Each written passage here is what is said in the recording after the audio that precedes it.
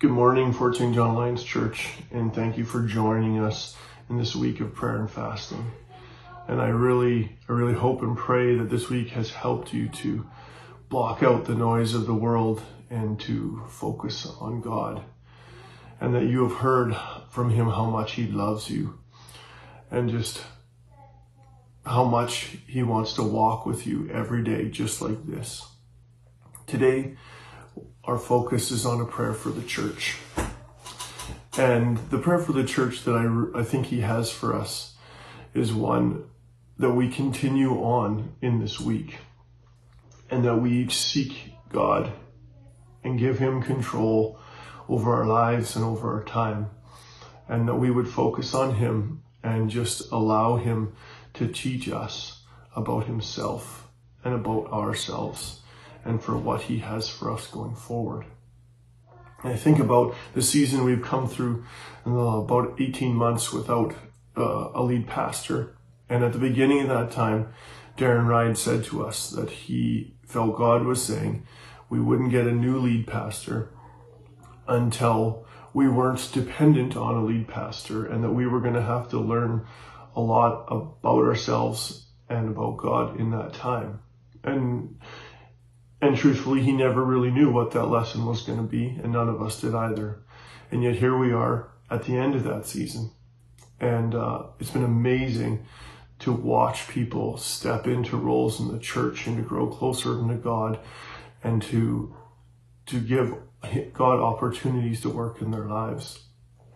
And I never would have fathomed how I would have been a part of it. And yet it has been unbelievably rewarding for me, as God clearly asked me through my role on the board to be a part of the preaching team and get over my fears and be willing to do that.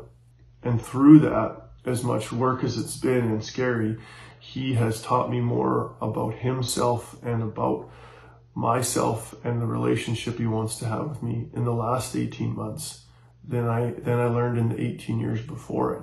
And I really believe the reason it's been such a good season is because I focused on Him. And before, I wasn't giving Him that time. And I've watched the same in so many of you. And so as we shift out of that season into a new season, where a new lead comes, and the McGilvers come and start on April 1st. And I just pray that we would continue to focus on God and what He has for us in this season, and make intentional time to be quiet and to listen to God and be like, God, what do you want to teach me about yourself? What do you want to teach me about myself? What do you want to teach me about how you want me to live, or who you want me to love?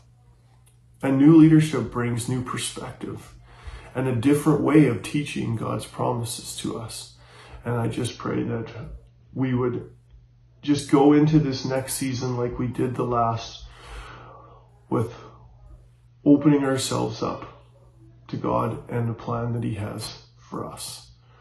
Whether individually, collectively, I really believe we can grow in leaps and bounds. But it's going to take, much like this week of prayer and fasting, intentional focus on time with God.